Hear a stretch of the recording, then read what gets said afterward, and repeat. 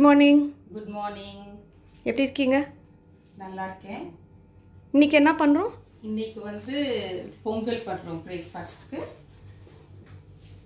இதுக்குள்ள இன்கிரிடியன்ட்ஸ் என்னதுன்னா ரா ரைஸ், அதாவது பச்சரிசி, அப்புறமா சிறுபயிர், மூங் தால்னு சொல்லுவாங்க, சிறுபயிர், ஜீரகம், பெப்பர், கறி லீவ்ஸ், கருவேப்பிலை, இஞ்சி. இந்த சைஸ்க்கு நான் என்ன பண்ணேன், வெட்டி வச்சிருக்கேன். அதுக்கப்புறமா பெருங்காயம் கொஞ்சம். ஃபஸ்ட்டு வந்து நம்ம பேனில் குக்கர்லேயே நேராக பண்ணிடலாம்.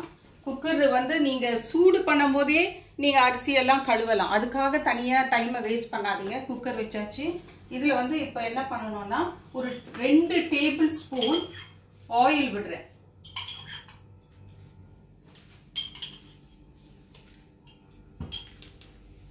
ஆயில் விட்டதும் இந்த பெப்பர் வந்து ஆக்சுவலாக வந்து நான் வந்து 1 கப் ரைஸ் எடுத்திருக்கேன் பச்சரிசி, 1/2 கப்பு, பெரிய 1/2 கப்பு வந்து சிறுபயிர் எடுத்திருக்கேன்.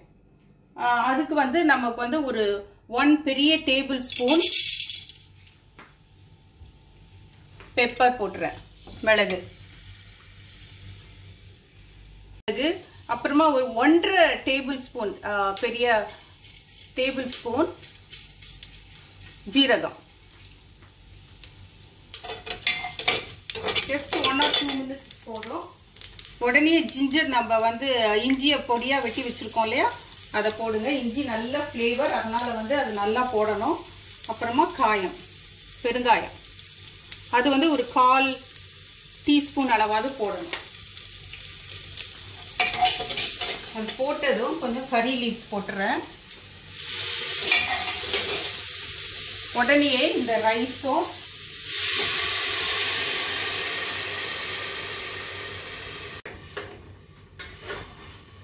அடுத்தது இந்த சிறுபயிரையும் உள்ள போட்டலாம். ஒன்னாவே கூட நீங்க போட்டு கழுவி வைக்கலாம்.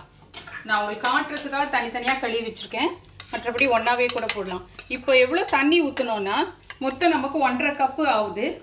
ஸோ 1:2ன்ற ரேஷியோல நம்ம போடணும். இது வந்து நான் அதனால வந்து இப்போ நான் 1.5 கப்புக்கு மேல இருக்கிறதுனால 3.25 கூட போடலாம். தண்ணி ஊத்திட்டு உப்பு முதல்ல போட்டுவோம்.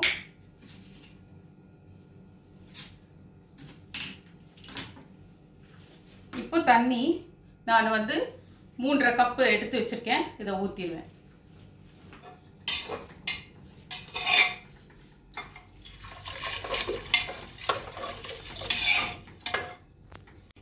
எல்லாம் போட்டுட்டோம், மூடி.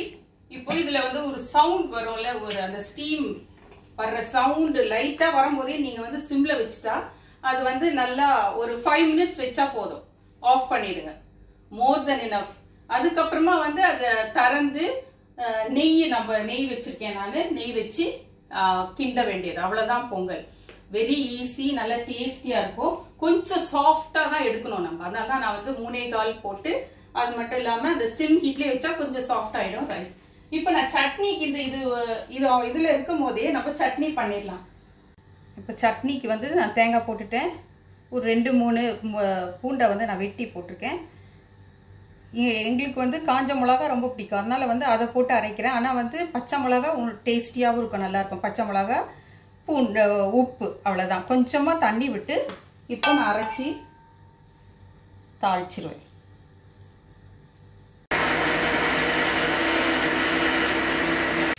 சட்னி அரைஞ்சிருச்சு. நம்ம இதில் கொட்டி வச்சிருவோம். ஒரு 5 minutes மேலே ஆயிடுச்சு. நான் அதனால அதை ஆஃப் பண்ணிடுவேன். இப்போ அதே சமயத்தில் சைடில் ஒரு குட்டி ஒரு பேன் வச்சு ஜஸ்ட் ஒரு டேபிள் ஸ்பூன் ஆயில் விட்டு கொஞ்சோண்டு கடுகு,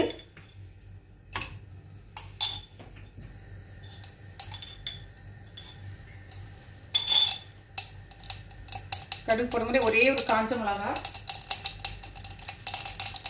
கொஞ்சோண்டு கறி லீவ்ஸ், அவ்வளவுதான். இதை தாளிச்சு இதுல கொட்டிடணும்.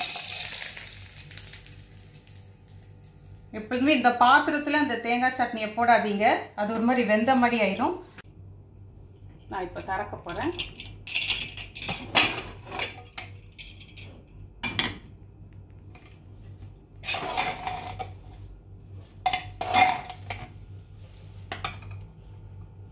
இதுல அப்படியே நம்ம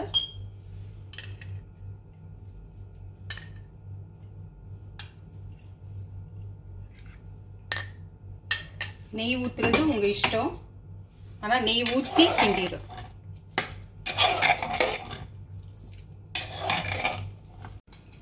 இப்போ பொங்கல் ரெடி வித் சட்னி. சட்னி நீங்க பச்சை மிளகா போட்டு கூட அரைக்கலாம், ஆனா தாளிக்கும் போது காஞ்ச மிளகா போட்டு தாளிச்சிருங்க, ரொம்ப டேஸ்டியா இருக்கும். பொங்கல் கொஞ்சம் டேஸ்ட் பண்ணி பாரு. ஓகே, சூடா இருக்கு பாத்து. லெட்ஸ் see எப்படி இருக்குன்னு. Super smell aunty. And taste. Pongal is one of my favorite breakfast. And aunty பண்ற பொங்கல் வந்து இன்னும் சூப்பரா இருக்கும். முன்னாடியே டேஸ்ட் பண்ணிருங்க, திரும்பி இப்போ டேஸ்ட் பண்ண போறேன். Let's see.